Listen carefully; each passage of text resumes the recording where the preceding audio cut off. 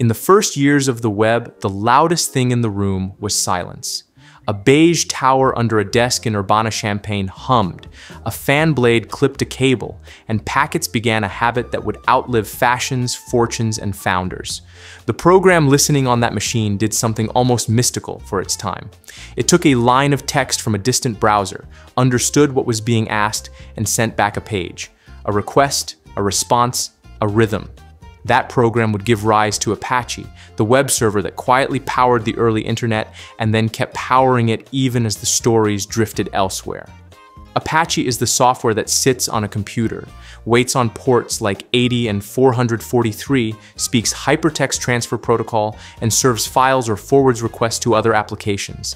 It is used by universities and ministries, blogs and banks, newspapers and nations. It is the traffic cop, the maître, the stagehand, and often the scapegoat, depending on the night. The lineage begins with NCSAHTTPD, written at the National Center for Supercomputing Applications at the University of Illinois by a young developer named Rob McCool in the early 1990s. When McCool left NCSA, development slowed. Around that moment, in early 1995, a loose network of webmasters began exchanging fixes for NCSA's server. Patches multiplied. Someone made a joke that the software was Apache server, and the name stuck with a wink and a double meaning. What formed next was the Apache Group, a small core that coalesced into a community.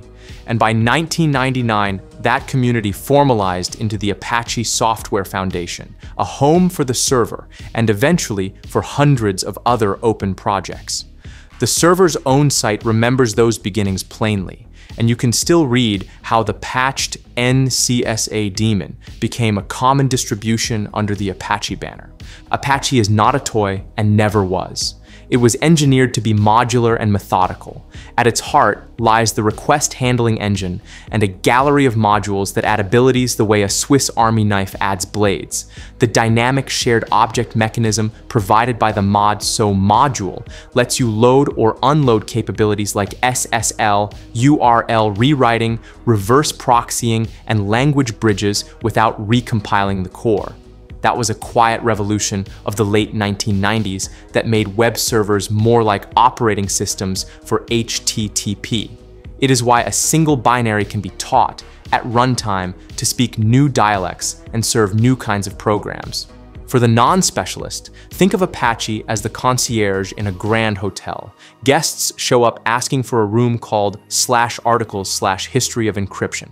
The concierge checks the ledger, finds the room, and hands over the key. When the request is more complicated, the concierge calls the kitchen or the laundry or a neighboring building through a private hallway. That private hallway is the proxy, and Apache's reverse proxy toolkit, anchored by mod proxy, makes it a gateway that can stand in front of Python applications via mod.wsgi, Java application servers via the AJP connector and mod.jk, and entire pools of services balanced behind it. The result is that Apache does not just host pages, it orchestrates traffic between microservices, caches, and backends, wearing a calm face to the public while the staff works behind the scenes. The technology earned its place by solving worldly problems. Name-based virtual hosts allowed many sites to share one internet protocol address, a minor miracle when addresses were scarce and budgets were thin. Persistent connections, the humble keep alive directive, turned choppy request bursts into smoother conversations, speeding up pages without new hardware. These small graces, multiplied across thousands of machines, made shared hosting economical and kept whole industries within reach of small businesses. If you have ever rented an inexpensive cPanel account to launch a store or a portfolio, Apache was the quiet tenant doing the heavy lifting beneath that control panel. Who used it? In the early web, almost everyone. Netcraft's landmark surveys tracked Apache as the dominant web server for many years, cresting far above its rivals and defining the look and feel of the commercial web. Even as the landscape diversified and event-driven servers, such as Nginx, gained ground, Apache remained one of the big two through the 2010s and into the 2020s. The reason was less fashion than reliability. Administrators trusted its modules, its logs, its permissions model, and its community. That long, flat hum behind the world's page loads was Apache's calling card. There are names behind the hum. Brian Behlendorf helped coordinate the early project. Jim Jagielski stewarded releases for years. Roy T. Fielding brought rigorous architecture to the way the web itself should be shaped, co-authoring the HTTP 1.1 standard and introducing representational state transfer in a doctoral dissertation that still guides how web services are built. Apache did not merely serve the web. Its developers helped describe the web's anatomy and teach everyone how to use it without tearing ligaments. The scale of the impact is easier to feel than to count.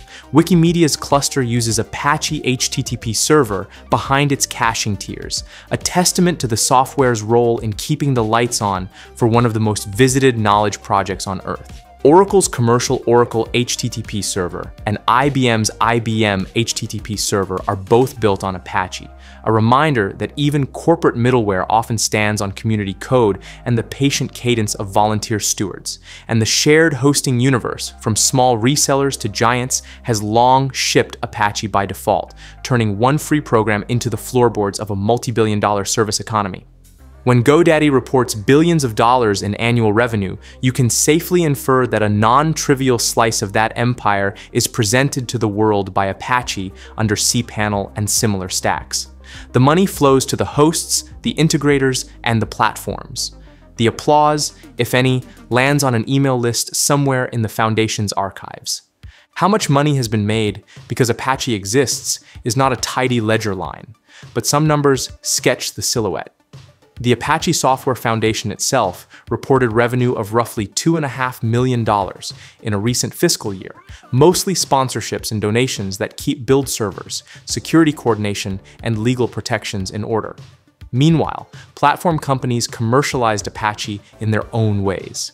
SpringSource acquired Covalent Technologies, an early firm selling enterprise Apache support and expertise, and was itself acquired by VMware for around $420 million, a chain of deals that captured the value of support, stewardship, and packaging around open code.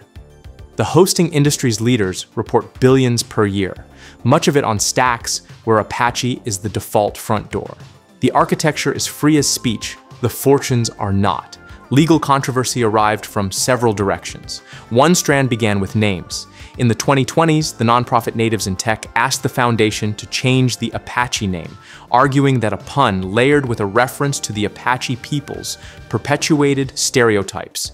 The foundation responded by pointing to its historical rationale and community practices, but the conversation forced a public reckoning with branding, homage, and harm in open source. Another strand was licensing and standards politics. The foundation's confrontation with Sun and later Oracle over the technology compatibility kit for Java culminated in Apache resigning from the Java community process in 2010. A public split over whether an open implementation could be certified without restrictive field of use terms. Apache is more than a web server. It is also a polity, and polities collect disputes. Financial controversy tended to be softer, a question of influence and direction. When vendors build products atop Apache or ship Apache under a commercial badge, where should the money flow? And how much say should sponsors have in roadmaps? The Foundation's governance answers that with a stubborn phrase, community over code, meaning merit measured by contribution rather than check size. In practice, that culture has let billion-dollar companies package Apache while the upstream keeps its own counsel. The result is a delicate equilibrium that creates both friction and resilience. Politics, in the sense of geopolitics, brushed Apache's world in a harsher way. In 2017, Equifax suffered a catastrophic breach. Attackers exploited a critical bug in Apache struts, a different project under the Foundation's umbrella, not the web server itself. The United States Department of Justice later indicted members of China's People's Liberation Army for the attack. The lesson was grim and familiar. Software is infrastructure, and infrastructure becomes a battlefield. Apache's security teams issued patches, hosters scrambled, regulators scolded, and the public learned again that unpatched systems do not care about explanations. The brand Apache took heat that rightly belonged to slow patching and poor segmentation, yet the episode showed how a foundation's reputation can be singed by the proximity of its projects. Technical controversy kept a steadier rhythm. As the web's concurrency demand spiked, engineers argued over models. Apache's pre-fork multiprocessing module isolates requests in single-threaded worker processes, a comfort when libraries were not thread-safe. The worker and event MPMs introduced threads and more efficient handling of persistent connections. Advocates of event-driven servers argued that the future belonged to designs that could park thousands of idle connections with less memory overhead. Apache adapted, adding the event MPM and thriving as a reverse proxy in front of application servers, while Nginx carved out share on simpler static and proxy workloads. The truth was boring to partisans and useful to practitioners. Use the right tool for the shape of your traffic, and Apache is still the right tool in an astonishing range of shapes. To open the hood is to find a living museum of web architecture. Virtual hosts let one machine pretend to be hundreds. Mass virtual hosting lets it pretend to be thousands. Keep Alive keeps sockets warm so pages assemble without the stutter of new connections. Reverse proxy and load balancing let a farm of application servers look like a single civil servant at the front desk. The bridges are many and precise. Mod WSGI binds Python's WSGI world to HTTP. Mod JK and Mod Proxy AJP speak the AJP dialect to Tomcat, keeping Java stacks tidy. Mod SL wraps it all in transport layer security. None of this is fashion. It is plumbing that grew careful hands and small rituals over decades. There are facts that rarely make brochures and yet explain entire businesses. Oracle's own documentation says its Oracle HTTP server is Apache under the hood, giving customers a supported path without asking them to change the habits of their administrators. IBM's middleware stack does the same. Wikimedia's operations notes show Apache still carrying traffic behind caches and fronting application pools across continents. And while the foundation counts revenue in the low millions of dollars, the hosters who present Apache to the world count revenue in the billions. Apache is the stone in the builder's hand that others sell as marble. If you learn only one technical detail, learn the shape of Apache's modules. The D in DSO means you can treat web serving as a collection of verbs you decide to know. Load a module to rewrite URLs into clean shapes that search engines favor. Load another to authenticate users against corporate directories. Load another to cache, to compress, to proxy, to speak HTTP2. The old cliche that Apache can be anything is imprecise. It is truer to say that Apache can learn and that its teachers are you and everyone who came before you with a patch and a patient explanation. And if you learn only one economic detail, learn this. Free software can be the most valuable thing in the room without any money attached to its name. The foundation that shelters Apache raises a few $1,000,000 to keep the lights on and the lawyers paid. The companies built atop it, around it, and behind it have raised and earned sums that require commas and cautious voices. When VMware paid roughly $420 million for Spring Source, it was not buying Apache itself, it was buying the human expertise that helps other humans use Apache well. When GoDaddy reports billions in revenue, it is not paying the server, but profiting from its reliability. The web's front door is free, the doorman business is not. The broader impact lives off the spec sheets and into the world. Apache made it normal for a small idea to be reachable by a large public at trivial marginal cost. That changed careers, neighborhoods, and entire economies. It also added to the load on the planet.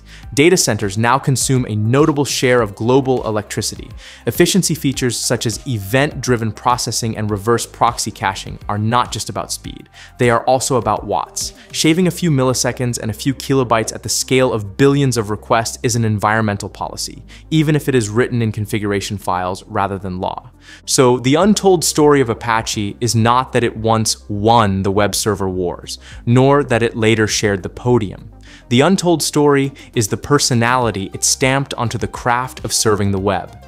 It taught a generation to read their logs, to respect permissions, to think about resources as flows, to separate what the public sees from what the systems do.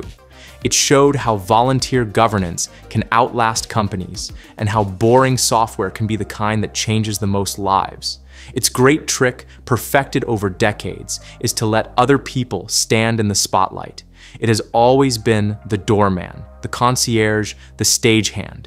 And when the curtain opens and the lights come up, Apache is there, breathing evenly, ready for the next request. Even now, down the hallways of finance and government and media, the requests keep arriving.